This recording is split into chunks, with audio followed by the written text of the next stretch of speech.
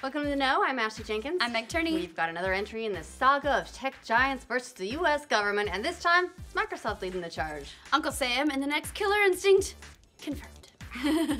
Yesterday, Microsoft filed a lawsuit against the Department of Justice over the number of gag orders the company has received concerning user emails and other personal documents. Apparently, it's lawsuit month. At this point, we could just start a second channel that only covers legal battles. Sue everything!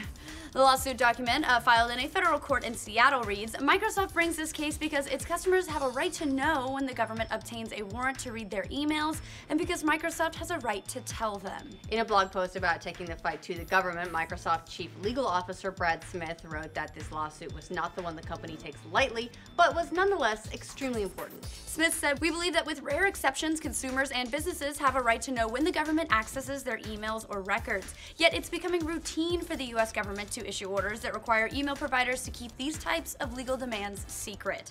We believe that this goes too far, and we are asking the courts to address this situation." Smith goes on to say that, yes, sometimes secrecy is important, for instance, if the knowledge of an investigation would lead to harm or give a suspect time to destroy evidence, but that's certainly not the case with how the government handles gag orders any longer. For Microsoft, these are becoming routine. Hold on to your butt, kids, for the next part. Hey-ya. According to Smith, the U.S. government has issued 2,576 gag or secrecy orders over requests for user data, meaning that it's illegal for Microsoft to disclose the investigation to anyone. They're starting the world's largest S&M dungeon. Yes. That number, by the way, won't be including the requests for user data that Microsoft is allowed to talk about. That's just the secret ones. Yeah, of the 2,500 plus secrecy orders, 1,700 have no fixed end date, meaning that Microsoft is prohibited from telling their consumers about the request forever and ever and ever. To be clear, this is an extremely strong stance for security by Microsoft, mostly because of the nature of how these secrecy orders and national security letters work. Up until recently, you couldn't even tell your lawyer you'd gotten one. Ridiculous. How insane is that? A couple of weeks ago, Reddit tried to circumvent this secrecy with the use of a warrant canary in their annual transparency report. We reported on that on the Know, of course. In their report, they removed an excerpt of text that had been in the previous year, stating that the government had never sent them a classified request for user data. Removing it in this year's report sent the message loud and clear that the government has secretly demanded user data from them. Even saying that Clever. much, yeah, is actually skirting the law, as the idea of warrant canaries are untested in courts, which we talked about again in our previous report.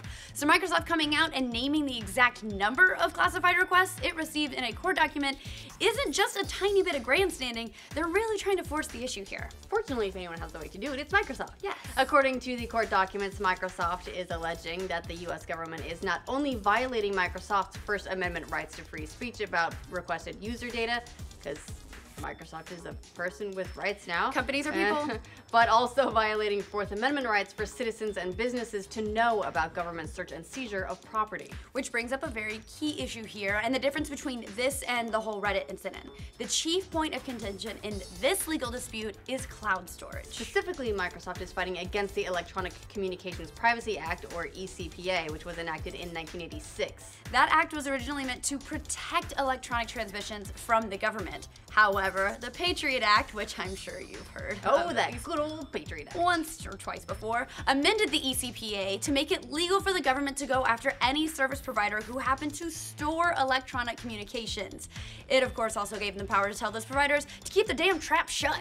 Prior to the Patriot Act, if the government knew you had a voice message on your phone that was super important to their investigation into the Hamburglar, like, where the fuck is he even keeping all those hamburgers? They'd have to come physically knock your door down. Yes, even if they also knew that your cell phone provider had a copy of that message. Under the enormous amendment of the Patriot Act, the government could not only obtain that Hamburglar information from the cell phone provider, they could also silence the company from letting you know that any of it had happened, or any of its customers knowing that anything had happened. That damn Hamburglar. This used to only affect a handful of people at the time, just like the Hamburglar or Ronald McDonald if he was also part of the investigation.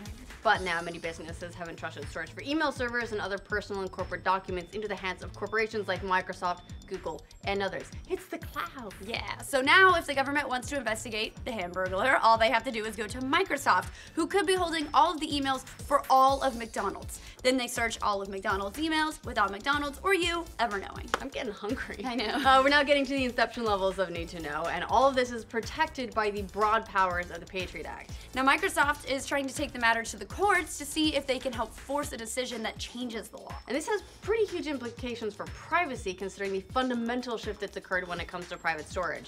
Our personal documents aren't just on physical hard drives in our homes anymore, where they'd be private. They're being held by a number of companies who can be ordered not to tell you if Uncle Sam comes knocking. Smith spoke more about Microsoft's secret legal battles over business customer data in the past in a blog post, writing, "In some cases, we've convinced the government to redirect its requests to our business customers. In other cases, we've litigated the issue, and in one recent situation, the government argued that we should be held in contempt for refusing to turn over email until a court ruled on the secrecy issue."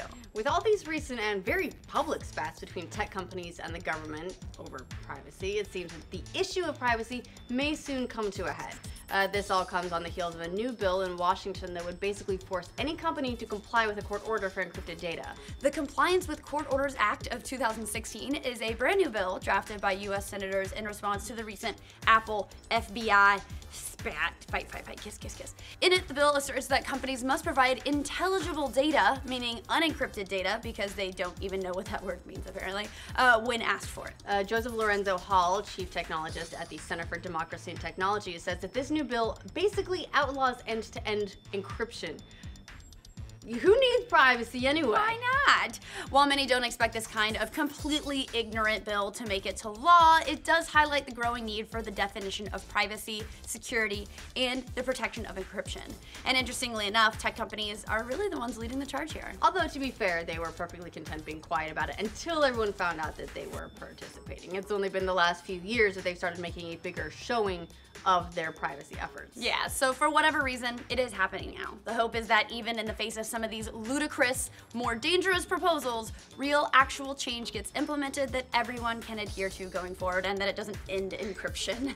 As we reported in the story about Reddit's gag order by the US government, it's happened before. Back in 2013, a judge ruled the broad, sweeping powers of US secrecy orders to be unconstitutional. The government is, of course, appealing, but hey, that means Microsoft definitely stands a chance in court with its newest lawsuit. Yeah, after that, the government will just have to go back to getting information from Internet Explorer because, come on, nobody's info was private there. Too soon. R.I.P. whole blue. What do you guys think of Microsoft's battle with the Justice Department? Do they stand a chance? And also, why do people hate encryption so much? Let us know in the comments down below. And for future Killer Instinct matches between Uncle Sam and just about everybody, apparently, like this video and subscribe to the know. You know what I don't understand is the argument people have. They say, if you don't have anything to hide, then why would you mind? Dude, do you want people sending you nudes? Because if they don't feel secure that their nudes are secret, they're not going to take nudes. I have so much to hide. I don't know why I'm scratching my stomach. I was wondering about that. It just like itched, but then it kept just going. Meg, what do you have to hide? It's a baby up in my sternum.